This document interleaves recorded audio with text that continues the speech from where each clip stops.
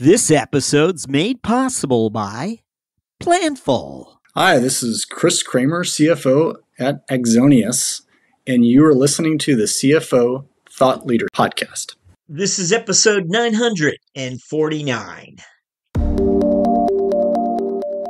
And then there was a lot of work. There was a lot of work around reconciling, kind of other people's data sets to where we are. There was some education, right? Very early on, what I said was, look, guys, you run your function how you want to run it. I'm not telling you what data to use, but you're going to have to reconcile back to me because this is what's going to get reported to the C-level, to the board, to investors.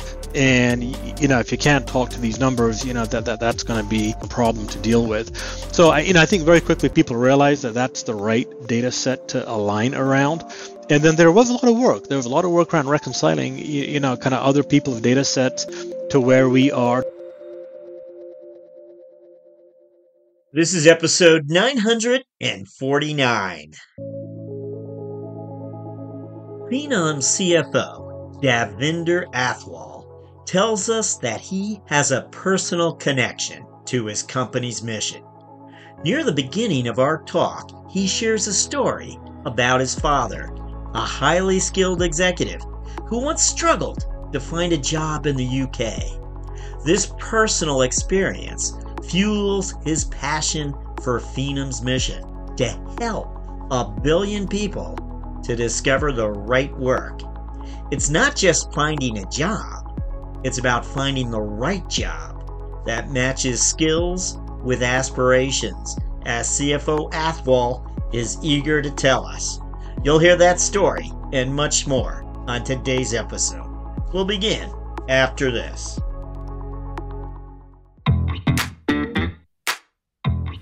Hi, I'm Rowan Tonkin, Chief Marketing Officer at Planful, and we're a proud sponsor of CFO Thought Leader. At Planful, we're empowering teams just like yours to drive peak financial performance in every corner of your business. What sets Planful apart? We have purpose-built applications for every department, from FP&A to accounting, marketing to HR, all with built-in financial intelligence. This means we can get you up and running within weeks, and it requires minimal IT involvement.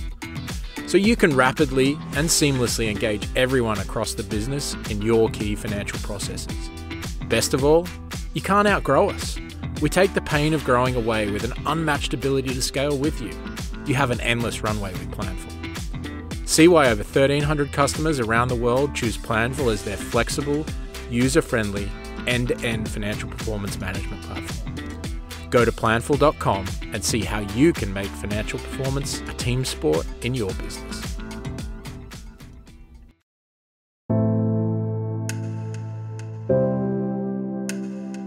Hello, we're speaking with Davinder Athwal, CFO of Phenom. Davinder, welcome. How are you? Welcome to the podcast. Great to be here, Jack. Doing really well. I'm excited to talk to you today. Well, as always, we're going to ask you to look back and try to identify some of those experiences, Davinder, that you feel prepared you to become a finance leader. What would come to mind for you? Well, Jack, there's multiple pathways to becoming a CFO. And if I think about my own pathway, it's probably been a combination, I'd say, of luck, some planning, a willingness to always go that extra mile, and just a lot of hard work, quite frankly. If I deconstruct that journey that got me here, there's probably like 3 kind of key phases that I would call out, more so than a singular experience along the way. And that first one would be a foundational stage, right? So I began my career with PwC out in Silicon Valley, think mid-90s, dot-com boom. Just a ton of excitement around IPOs, kind of changing the world with the internet and things like that. And at the time, I was lucky enough to actually join that business when, they were at the forefront of that, right? So I had a chance to kind of work with some great companies, some that you may have heard of, things like eBay and Yahoo and DoubleClick, as well as a whole host of others that have since kind of fallen by the wayside. But, I learned very early on there how to work basically with high growth, high tech companies that were on this pathway to basically getting to an IPO and beyond that. So that kind of is what built that awareness of kind of what finance does, what the value of finance is, and maybe what the value of a good CFO is. Did that for about 9 years, and then after that decided that I didn't want to make my lifetime there, And then I got to this next phase, which I'd call the branching out phase, right? So my core domain expertise in the first 9 years was really around accounting, auditing, governance, and those sorts of things. What I did next in that branching out phase was kind of branch out into FP&A, into treasury, M&A, and all the other kind of components that make up a kind of a well-rounded finance profile, if you will. And then the last stage that I would call out would be what I call the preparation stage. And this is where you basically get invited into the room where decisions are being made, whether or not you should do an acquisition, or you should buy versus build, or should you lease versus, buy outright, or should you do the outsourcing versus, all those kind of decisions that I think are really critical from a value creation perspective. Kind of being invited into that room is kind of the first step to that. But then the other part of that is finding a good CFO or a CEO sponsor who's willing to kind of take you under their wing, mentor you, and really are committed to helping you kind of become a CFO. And I was able to kind of do that. And, when I think about how I got here, that really was the trajectory, more so than any kind of singular experience. Can I share a few comments on your early years? Here you are in Silicon Valley. You had the option of going to so many of these .com startups, but you held out, and you leave in 2003 after Enron, after you've seen a lot of disasters. So maybe it taught you a lesson. Maybe you thought, I'll go to IBM. What would you tell us? Yeah, I think you hit it right on the head there, Jack. So, as I was winding up my time at PwC in Silicon Valley, the last few engagements that I had were really forensic engagements. So there were a number of companies that had gone public, flown high, and then crashed and burned, right? So I kind of saw that entire life cycle from not only the excitement of a new startup scaling up, going public, but then also on the other end of it, how they kind of ran aground, if you will, in some ways. And that did kind of give me the sense of, this might not be something I want to bank my entire career on, because, it did have a little bit of a feeling of it's a bit of a hit or miss. And, at the time, as I thought about how do I want to make that transition into industry, made sense to go somewhere that was solid, stable. Certainly IBM has one of the, I would say, premier finance programs in the country, along with PG&E, GE, a few others like that. So the idea of going to a place that was really at scale, learning what good looks like was appealing to me at that time. Now, when you join IBM, do you remain in the Bay Area? I mean, I imagine they have a San Francisco or San Jose office that you join. I actually ended up with IBM at the corporate headquarters in Armonk, New York. And that's because the group that had gone into was really corporate strategy or corporate development, and they all sat in Armonk, right? So it was an opportunity to kind of get to the East Coast. That's what brought me to the East Coast from the West Coast. But that's where the concentration was. So, you could say it was a real cultural shock, right? Kind of going from Silicon Valley into, kind of the Northeast, classic, traditional kind of a company. But in a way, it was refreshing. It was good to see a business, again, that's very well regarded, a great brand. Certainly the way they went about doing things is very methodical, is very disciplined. Again, very unlike Silicon Valley, where you tend to fail fast, you try things out. IBM, the other good thing about IBM was that they had already probably tried most things out. So you got a chance to kind of tap into that expertise and maybe 100 years worth of experience, that exists in that organization. When you do leave IBM, you go to another large company, Nortel, and then you opt for a mid-sized company. Am I right about that? Yeah, no, you're right about that. And even though the mid-sized company was outside of technology, right, it was in energy. But I joined those guys late 2008. If you can kind of go back in that time, you'll recall new administration, a lot of excitement around what the energy industry could do around renewables and things like that. So there were a number of energy companies that were thinking about, well, how do we survive in this new world, right? Because they had been around basically as utilities for 50 plus years. You can map those things out. It's very predictable and it's very you just know what's going to happen. And now you've got this kind of ability to run business in a different way, in a very, call it, deregulated environment, much more around entrepreneurial and things like that. So a number of these companies are actually looking for folks from the tech industry, because the thinking was that tech people know how to handle disruption. They know how to handle uncertainty, and can you bring some of that expertise? So I joined the mid-sized company. It was a Fortune 500, but it's a mid-sized company with the idea of helping them kind of build out their portfolio of renewables and things like that. Yeah. Can we mention the name of it? Is there, UGI? I mean, UJ, yeah, UJ Corporation. As we look at your career years, you're someone who, okay, you made an investment at Price Waterhouse. You made an investment at UGI. What kept you there? The way I looked at my career, both of those two places, Jack, was, every year, as long as I was learning and growing, I was okay staying. And when that wasn't the case, I left. Right now, if you kind of go back and look at my career, what you find is long stints at PwC, a long stint at UGI, kind of shorter stints though at Nortel and IBM. And the reason for that was because, take IBM to begin with, huge organization, trying to distinguish yourself and trying to get to that next level. It's a journey. Right? I remember having a conversation with my boss after about probably 2 or 3 years at IBM and saying, how do I get to the next level? The next level for me would have been a director, right? I was a senior manager at the time. Director was considered to be an executive rank. And the response is basically, you're doing everything right, keep on doing it. Okay, great. For how long? About 5 years, right? And I said, look, I'm a patient guy, but I'm not that patient. So that's what took me to Nortel. And the other part of that move actually was around trying to get different experiences, right? So as you mentioned, did the startup scene in Silicon Valley, did the Fortune 10, very stable scene at IBM. And when I went to Nortel, they were in a turnaround situation. So this is after all that accounting, excitement they had in the late, I guess, 90s, early 2000 timeframe. And they had 5 material weaknesses that they were trying to clean up. So they were trying to really basically, reinvent themselves. So it was an opportunity to go there and be a part of that. It was, that was the thinking behind it. Yeah. And then as you advance, when do you set your sights on the CFO office? When is it that you think, yes, I want to become a CFO? What's the right type of company for me? Let me think about this. Do I want to spend invest another 10 years in another company before I get the nod? Don't know. What is your thinking as you move forward?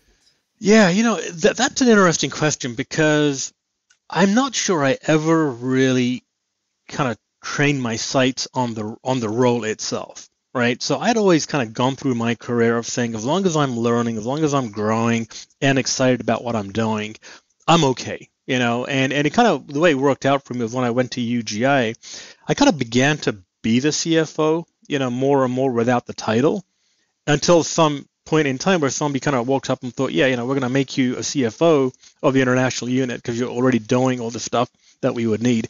So I kind of almost sleepwalked into it, if you will, right? But in retrospect, looking back, I'm not sure I would do anything differently, other than maybe accelerate, maybe a little less time at PwC, maybe a little less time at UGI. But short of that, I think the pathway was probably, in retrospect, the right one to get to the seat. Now, when you do enter the CFO office, we're curious if it was given what you just shared, was it a recruiter who kind of planted the seed and said, what your next move has to be?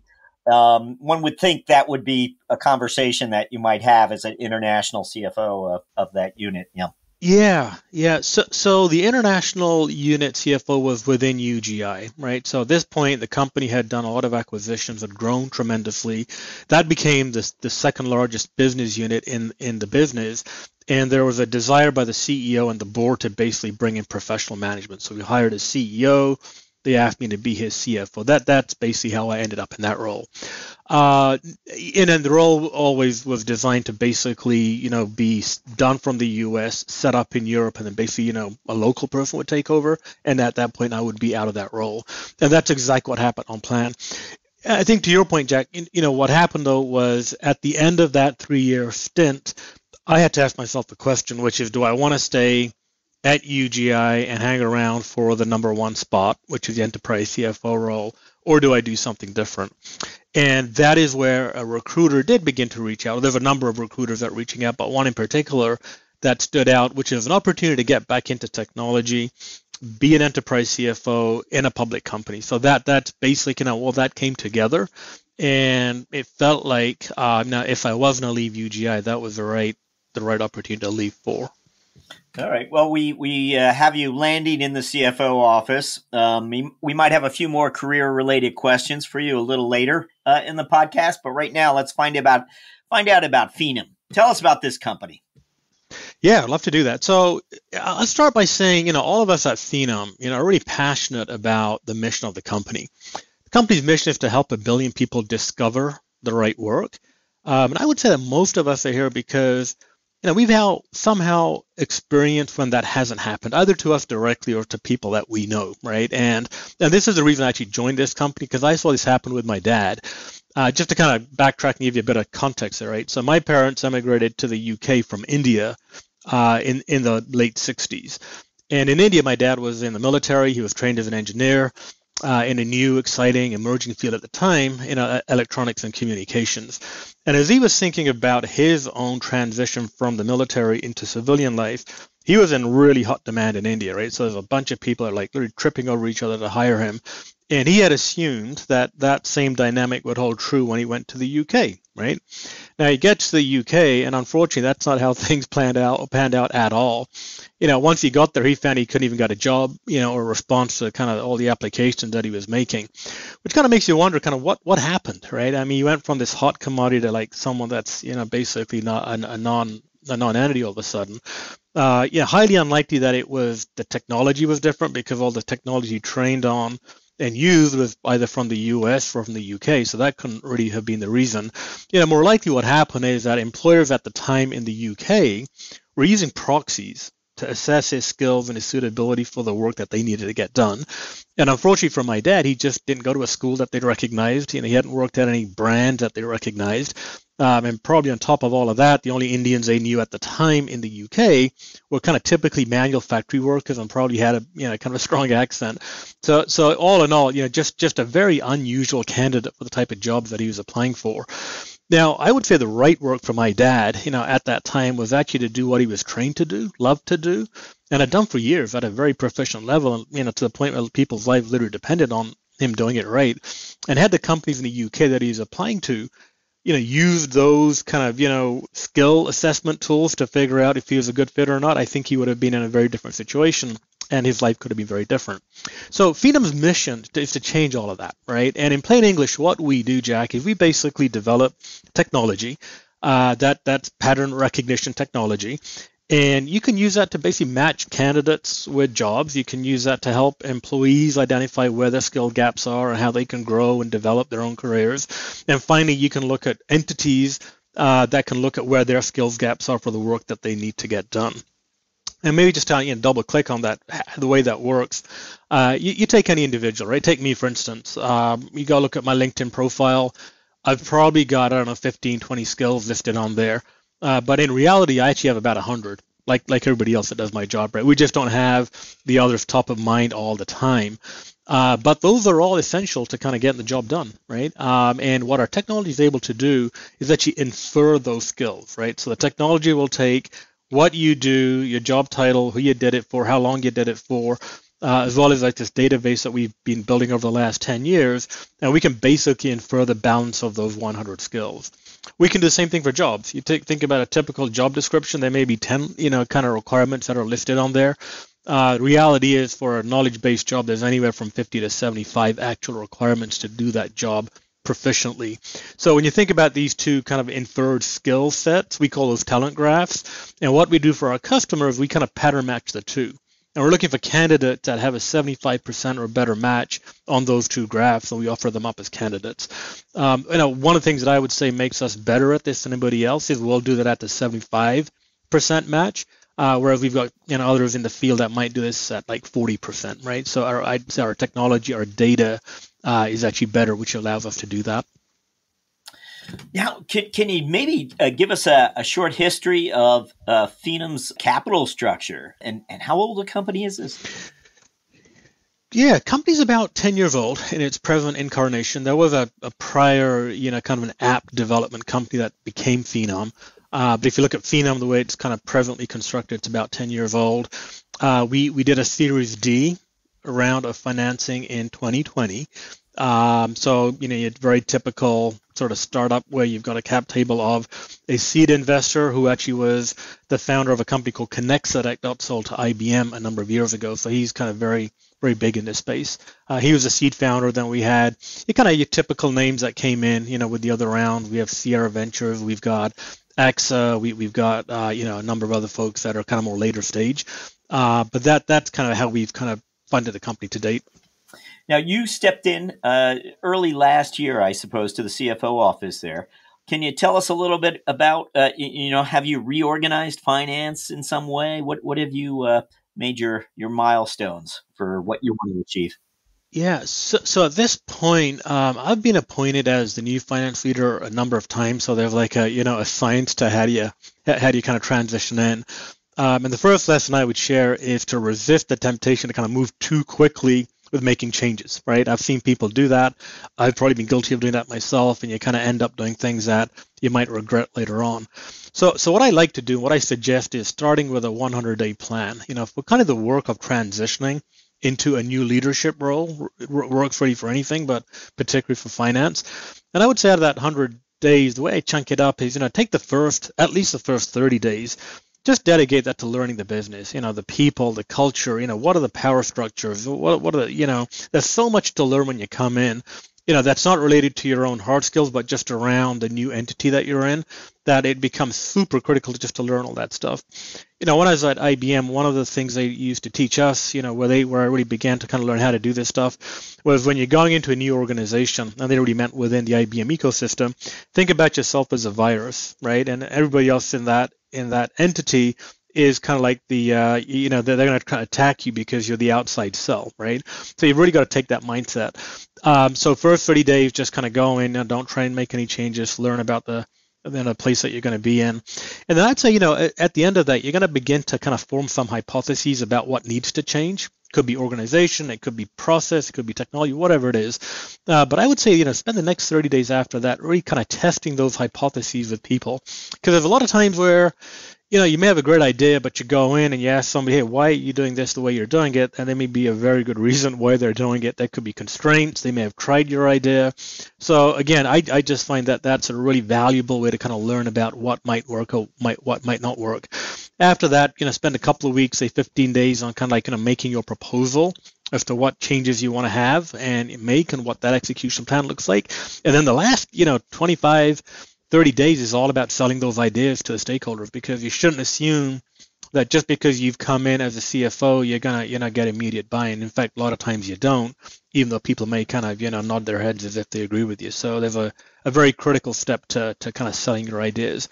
I did exactly that when I got here, Jack. As I've used that playbook a number of times, and what I found is that the structure of the organization is actually okay for where we are at this stage of our life cycle. Where we did need to make some changes, though, is much more around kind of tethering the financial plans and the financial numbers, if you will, to the overall strategy of the business. So that wasn't very clearly articulated or even very close. Improving forecast accuracy is another one. And then the final one, I think, was really around just raising the profile of finance as a true business partner, right? So it really was seen as much more of an accounting governance function as opposed to, hey, this is a function that we can use to help drive the business forward. So that's kind of what I've been working on for the last kind of 18 months or so. As you look to drive the business and become less of a governance structure, perhaps, what metric or number have you sought to sort of raise the profile of with management and with managers? What is it that perhaps you realize needed to be talked about more broadly? Don't know. Anything? Yeah, no, a great question. So in our business, we're basically enterprise software, right? So the key metric that really matters is customer acquisition cost. Because as you're aware, with these businesses, once you bring a customer in and you retain them, it becomes basically, kind of a money-making machine, right? Which is great. So all the effort really is in acquiring that customer. So what I've done since I've been here is really put a huge emphasis on customer acquisition cost. And then really at a granular level, right? Not just at the overall enterprise level. It's by channel, it's by salesperson, it's by function within sales and marketing. Just to kind of look at it every way we can, and then tie that back to lifetime value, right? Because what you want to do is you want to make sure that whatever you're paying out, to acquire a customer, you're actually getting enough of a return on it. And I'm looking for a 3 to 4x in every dollar of CAC that I'm spending. So those are kind of the two metrics that I've really, kind of try to expound as being critical to our success. There's a number of other things that flow from that. You might have heard things like the magic number, the sales efficiency, all that kind of stuff. But ultimately, they all kind of go around right to that. Now, the other thing I'd say along with that, though, is that when I'm trying to measure customer acquisition cost and LTV and things like that, traditional accounting measures, they kind of come up short a lot of times, right? Because if I just go by, for instance, gross margin, which in my case, is basically 75 to 80% of what we do, I'm going to miss a lot of the cost that goes towards kind of, basically, really serving a customer. So what I like to do is I like to kind of really get to what's the cost, not just the cost of acquisition, but then what's the cost of serving that customer. And to do that, what I like to do is kind of basically build up my own set of P&Ls, if you will, around, starting with that gross margin, which is direct cost, then taking indirect costs, finding out some way of allocating all of that indirect cost to each customer, almost like an activity-based, accounting system, if you will, and like just ranking them from the most profitable to the least profitable. I like to do the same thing for product as well. And then you end up with kind of double Pareto, right, of kind of best to worst. And the insights from that are amazing. The number of times I've seen customers that people believe are profitable simply because of the brand that they have, the amount they're using us, or just the amount of volume they're taking up, but they're never the most profitable, right? And it becomes very interesting to kind of see that. So one of the things we did after we set that up was we actually set up a deal desk, so that as new deals come in, we can basically look, stack rank them against that double Pareto and figure out, well, how interested are we in this work, for instance. So that contribution margin, around the cost to serve model has been a really good, way for us to look at the business. You mentioned you were hoping to step up forecast accuracy as well. How are you doing there? We're hitting my goals. My goal is to be ultimately plus or minus 2%. We're probably running right now year to date at about plus or minus 5%. So we're kind of getting there quite a bit. And a lot of that just goes to, quite frankly, having the right granularity of data, and really comes down to assumptions, right? There's a tendency sometimes in finance to, put the best, kind of picture on things. What I found over time, though, is, you're better off kind of having a bad assumption and a good outcome, as opposed to, the other way around, where your assumption is too aggressive and you can't meet it in some way. So it's a combination of both those two things. Many finance leaders have told us as they come through the door, they really want to get a fix on the company's data strategy. And they want to make sure the data integrity issues are in the past, in the rear view, if there were any. But what would you tell us as you come through the door, or steps you've taken to understand better and get a fix on the company's data strategy? Yeah, actually, a great question again, Jack. So, one of the issues that we had, not unlike many other companies, I suspect, of our size or maybe even much larger than us, was you had these kind of silos of data, and you're trying to reconcile them, and you never can, because, they get disconnected. There's different kind of, inputs and things like that. So the first thing I think you got to do is you've got to get to a single source of the truth. And I believe it's finance, right? And the reason I believe it's finance is because ultimately, when you're communicating to the outside world or your own investors or board, that's the only data that really counts, right? So very early on, what I said was, look, guys, we got to get to, I don't really, you run your function how you want to run it. I'm not telling you what data to use, but you're going to have to reconcile back to me, because this is what's going to get reported to the C-level, to the board, to investors. And, if you can't talk to these numbers, that's going to be, a different problem to deal with. So, I think very quickly people realize that that's the right data set to align around. And then there was a lot of work. There was a lot of work around reconciling, kind of other people's data sets to where we are. There is some education, right? So people sometimes get, into habits of doing things the way either they like to do them or the way that it maybe best presents what they're trying to present. Whereas I like to think of finance as being the objective, kind of neutral arbiter. But now we're there now, right? So we're no longer, 6 months ago still, we were probably having conversations about, well, how do we reconcile from that number to this number? But now we're at a point where everybody knows that the only number that counts is finance, right? So that's a starting point. And you get into issues though. For instance, a great one is if I think about my bookings number, which is a financial metric, and I try and tie that back to, let's say, the Salesforce number, which is all based on opportunities, there's a disconnect there. Right now, the sales guys, they need to run opportunities. But I can't do anything with opportunities. I can't report on those, right? Because most of them end up going nowhere. But we've now got a process where basically, every month we actually do that reconciliation to make sure that we can reconcile between the two. And that causes other problems, right? Because if you think of our pipeline, we had many people kind of, filling our pipeline. They all had different definitions because the data that they were using were all aligned now. So again, a very good call out on just that point to get alignment across the organization. Yeah, thanks for that. Wondering about, too, whether your finance team, have you deployed them any differently? Have you looked at, and you said you wanted to, of course, make them more of a partnering approach with the organization. But did you deploy people differently? Or was it more like changing the mindset of the executives? What would you tell us? Yeah, pretty combination, right? So it starts with actually really understanding what expectations are of finance. And what I found, like if I go back to that 100-day plan and that first 30 days, one of the things I'll do is I'll make a point of meeting with all the key stakeholders that use finance in some way and asking them, hey, what are your expectations? What do you think finance should be doing? And, what would you recommend that we keep on doing? What do you recommend we stop doing? What would you like us to, start doing? And that becomes a very valuable source of kind of like that starting point of like just alignment, right? And it's amazing the number of things that people think finance should be doing. And that's a great time to say, well, that's not my role, right? Or we don't do that, or we can do that, but we're not set up to do that.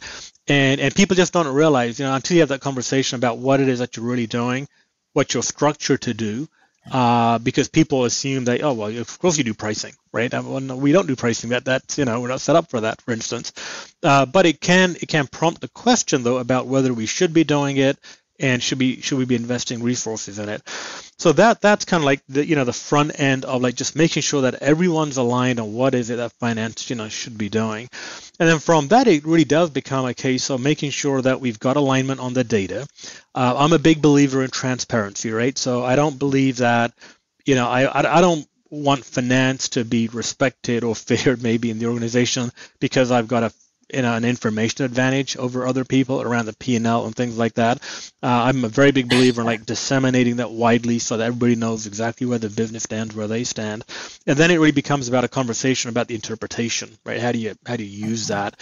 And the way you use that then is to kind of take the team and deploy them in a kind of a maybe more surgical fashion. So one thing I really believe in is having dedicated business partners. And in my business, the two kind of key areas would be around product engineering, and it would be around sales and marketing. So having dedicated folks that actually work with them on a day-to-day basis, help them make sense of where the numbers are, where they're trending, and things like that, it can be very powerful. I want to ask you about AI, and every part of the organization is looking at how to leverage it, and finance, of course, is championing the adoption in many ways, many sectors. What would you tell us about this company and AI? Yeah, well, I'd start by saying, we're in that business, right? So Phenom, basically the talent graphing that I talked about, it relies on, I would say AI. So we think that's coming, and from the perspective of the CFO, Jack, I'd say there's kind of two dimensions, right, about how CFOs should be thinking about impact of AI. The first dimension is at the overall enterprise organization, right? And I think that's important for CFOs to take the lead on. And then there's the finance organization itself as well, right? So those would be the two dimensions that I think need to be looked at. On the enterprise level, Morgan Stanley's actually come out with an estimate that they think 44% of all jobs in the US are going to be somehow impacted by AI. And that's just in like the next 3 years, right? So if you look at their estimate and you look at the 44%, you look at the average wage and all that kind of stuff, right? They come up with a number of $4.1 trillion of potential productivity gains or cost savings, if you want to look at it from that perspective, that are going to result from the use of AI. $4.1 trillion is about the size of the German economy, which is the fourth largest economy in the entire world. So, what we're really looking at here is kind of growing the U.S. economy by the size of Germany in maybe 3 years because of AI. So, so the impact cannot be understated. But what does that really mean? When you think about that $4.1 trillion, I did some back of the envelope math. If all that kind of flowed back into let's say the S&P 500 and companies on the stock market, what you end up with is if you've got a company today that commands a superior multiple in the market, because they may be generating 25, 30% operating margins, that means you're going to have to be at 50, 60% plus, right? So if you're going to be a 25% op margin company, which today, by the way, is fantastic, you're getting the top multiple, that's not going to be the case if you're not at a 50 or 60. So I think from a CFO perspective and making sure that they're really in tune with enterprise value creation, things like that, they should be looking at that enterprise level. How do we deploy this? What does it mean to us? Kind of, taking it down a notch. If you look at it from the perspective of, how do you do that, right? I mean, first of all, what it really goes to is when you think about the 44% of jobs changing, it actually goes right to what Phenom believes, right? Which is like the fundamental nature of work, it's changing, right? So the way that we used to go out and attract, recruit, grow, retain workers, that's not going to work in this new, scenario. And I think the critical kind of, success factor for companies in the new world is going to be matching skills to work rather than resumes to jobs, right? Which is, again, what we're all about, as I discussed earlier on. And if you look at it from the perspective of, just the finance perspective, that there's a huge opportunity, I think, just to automate tasks and things like that as well that CFO should be looking at. Great. Thank you for that as well. And we'll jump to our finance strategic moment question, where we're just looking for one moment of insight that you've experienced along the way in your career. We know you've had a couple of these already today, maybe. At the same time, we're just looking for one that you can share with our listening audience. What comes to mind when we ask for a finance strategic moment? For me, Jack, is probably actually when I joined Phenom, right? So if you think about my kind of transition into the company, I accepted the job and decided to come here when I'd say the software companies were having a moment, right? So there was just no multiple that was too high. There was no end to funding. You could happily run a company with cash flow negative or cash flow burn, and there's just like no end to funding available for you to do that. Within the first few months of getting here, the whole world changed, right? We know that those multiples kind of crashed. Rates started to go up, so it became a very different world. And, the finance moment for me was kind of coming to terms with, okay, do we kind of assume that this is going to be a temporary dislocation in the markets and things will go back to the way they were in 2021? Because that had happened multiple times, since 2008, you might say, or is this a fundamentally different place that we're in? And, typical finance guy decided let's kind of prepare for the worst and hope for the best, right? And what preparing for the worst meant was we had to get this company to cash flow break even. Because the company had never been cash flow break even in its history before then. But I had a very strong fundamental belief that the only way to kind of survive and kind of go through this period of uncertainty would be if we controlled our own destiny. Because what you don't want to do is you don't want to go out and have to raise money when basically the markets are frozen or there's just a lack of availability of credit or capital, or you don't want to do a down round and things like that. The only way you can really kind of go through that unscathed is if you control your own destiny. So we set about putting the company on a path to cash flow break even. A number of things we had to do around that, but happy to say as we sit here today, I'm very confident we're going to be at least cash flow break even, if not cash flow positive by the end of the year. From episode 936, this is 1 Minute with Michelle Hook, CFO of Portillo's. We did time and motion studies in our restaurants. And we spent a lot of time looking at those type of aspects, gathering a lot of data, looking at the conveyance in the kitchen and all those things. And yeah, we're, lo and behold, in the back half of 2024, we're going to build a much smaller restaurant. And it's going to have not only benefits on the cost side and the return side for investors, but on the team members' end, it's going to be easier for them to work and convey. And a Portillo's kitchen is very long and it's big. And so getting that engine right in the car was super important to us.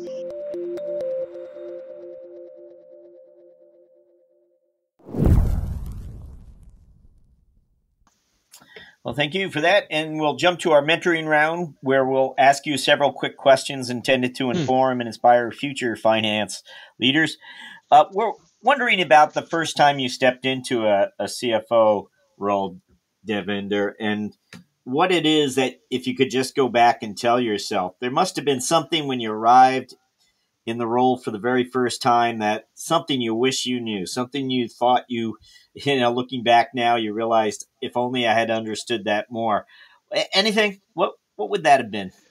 Probably a mindset kind of an issue, Jack, right? So looking back to that first time, it's okay to fail. Just because you're the CFO doesn't mean you have to succeed at everything every time. And in fact, what I would say is if you're not taking calculated risks and failing, I don't think you're pushing hard enough against the constraints. You're playing it safe. You're also kind of missing out the opportunity to learn some very valuable lessons, because I would say, it's through failure that you'll learn, kind of some of those valuable things that you're ever going to learn. And related to that, I would also say, it's important not to assume that you're the problem, right? So things will go wrong. They'll go off the rails. And I think finance people tend to be introspective by nature. They tend to think about what could I have done differently? What does this mean? And because of that mindset, I think we tend to shoulder blame unnecessarily, right? And there's other functions that are very good at basically either just having a blind spot around their own, kind of call it, shortcomings, or maybe they're just very good at, projecting onto others. And we can become the brunt of that, right? So if I could go back, I'd tell myself, just make sure you kind of look out for where the problem is, and don't be afraid to speak up. Davinder, we like to ask our guests to reflect a little bit on the personal side for us. Is there something that most people generally don't know about you? Yeah, okay. You know what? So I think most people, actually all people that know me today, would think that I'm very comfortable kind of being around people and doing public speaking and just being, extrovert. I've actually had clinical, kind of those executive assessments done where I've come off the charts extroverted. Growing up, I was super, super shy, and I still have that, right? So there are moments where, what people don't see is I need to go back and recharge, right? So there's a part of me that basically needs to go back, recharge, so I can almost go back out into the world and do what I do, the way they do it. Along your professional journey, when did you begin to become less so, or understand that about yourself to perhaps modify your behaviors in some way? I'll make a guess. You arrived at IBM and you were kind of maybe still a little bit shy in certain ways as an executive, and not perhaps in the minds of some demonstrating leadership capabilities in your future. How did you break out of that? Where were you? Were you 10 years in? When did it happen to you? Yeah, it probably started like that 10 to 15, kind of in that range, right? It's pretty gradual. I don't think it was like I woke up one day and suddenly I changed. And I think it was a combination of basically just, over time, you kind of, see situations play out. And you kind of know in your mind, kind of how you feel about situations. And over time, you kind of I was right about that. I should have spoken up. I was right about that. You get enough of those experiences and you kind of get that confidence that, what, I've got a 90% success rate here, or a hit rate. I think I'm okay here. And the other part of it was, quite frankly, being around people that were more senior than me, doing the kind of jobs that I thought were very high, and saying, I can do that. What do they have that I don't have? So it's the combination of those two things that came together that just kind of, and I think at some point, I decided, you know what, I don't want to live my life in fear. I'm going to take some risks. I'm going to talk up. What's the worst that can happen? And what I found was when I began to do that, good things happened as opposed to bad things. And then that becomes a very, very kind of addictive thing in its own way. So that's kind of been that journey.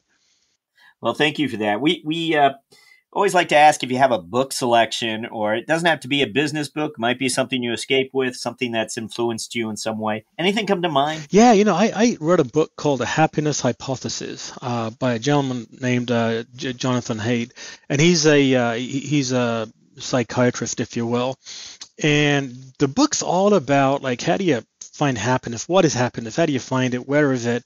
And it's quite eye-opening for me, in a number of ways, and no real earth-shattering, kind of wisdom in there, but it's kind of just a confirmation of a lot of things that, maybe you suspect in life, but you just need to read it. Enjoying your day more, just living in the present. It boils down to living in the present, right? And I do think a lot of times, we tend to get caught up in, well, where do I want to go? Where do I want to take my career? Where do I want to take the company?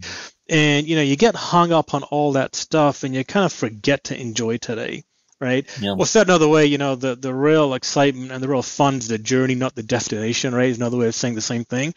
But he's got a lot of really good ideas about how to maybe kind of, stay present. Obviously there's things like meditation and stuff like that. But one of the ones that, one of the tips I picked up was just feel your toes, kind of make a conscious effort to feel your toes. It brings you right back to the present, when you find yourself drifting away. So that's been a great, kind of a personal book. On the other side, from a professional perspective, there's probably a couple of books, that I would recommend anyone that's aspiring to the role, pick up and try and read. One's kind of for your left brain, one's for your right brain, right? The left brain, or the hard skills one, would be a book by McKinsey called Value, the Four Cornerstones of Value Creation. Really kind of helps you understand how value is created, how you conserve it, how you grow it, and things like that. Great ideas for like how to do all of that stuff. And then the other one is a book by a couple of Wharton professors called The Art of Woo. And this book's all about persuasion. It's all about selling your ideas to stakeholders and things like that. And I think about that as a companion, those two as companion, kind of volumes, if you will, because one gives you great ideas and insights about how to kind of run the business, but that's not enough, right? You got to then go sell those to people that it matters to. And together, I think that's a great combination of books to have. Nice. I don't think we've had all three before, so thank you for those. Always great to get new books on the shelf. We are up to our final question, where we'll like to ask you to look forward finally and share with us your priorities as a CFO for the coming 12 months. What would those be? Yeah, you asked about capital structure at the beginning of the call, Jack. So, I think the next, call it capital event for us would be an IPO, right? Some time away yet. But my job is going to be to kind of get the company to be ready as an IPO candidate. So there's a lot of work that goes into that, right? It's a good, call it 18 to 24 month process, whether it's around governance, whether it's around better predictability and being able to describe the business and things like that. So a big part of what I'll be focused on will be that IPO readiness and, be making sure that we're ready to go as soon as the windows open up for us. Davinder Athwal, thank you for joining us on CFO Thought Leader. My pleasure. Nice to be here.